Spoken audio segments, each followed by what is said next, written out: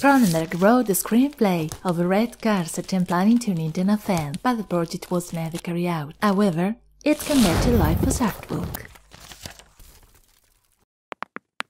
Included with this book is a small-scale diecast model of the Ferrari 156 F1, created exclusively for this project by Renault, the Italian model car manufacturer in Rome. The Ferrari 156 was affectionately dubbed SHARKNOSE due to its characteristic ridiculous strokes.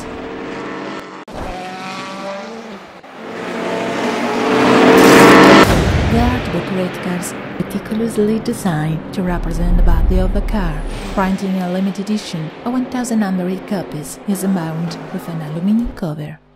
The story depicts the sport rivalry of the two of the fastest drivers of the Formula 1, Hill and the Wolfgang Fortress.